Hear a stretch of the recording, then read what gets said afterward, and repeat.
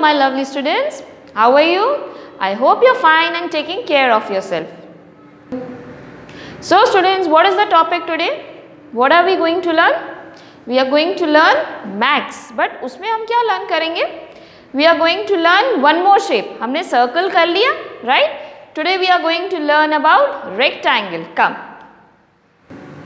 So students, I'll show you some live objects. See, what is this? Mobile phone.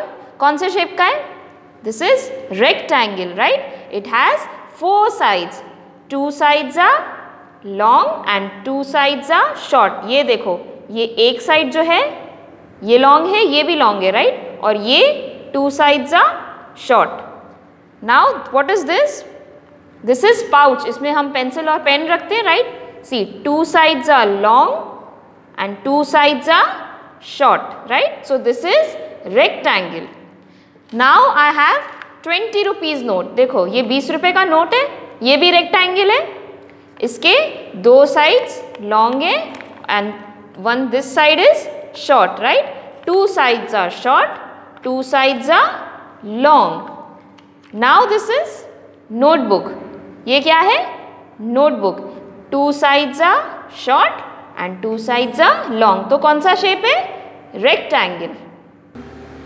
So students, which shape is this? Rectangle, right?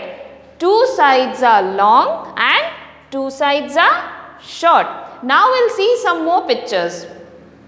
See, mobile phone. मैंने आपको mobile phone दिखाया. So this is also rectangle. Biscuit. Parle G biscuit कैसा होता है?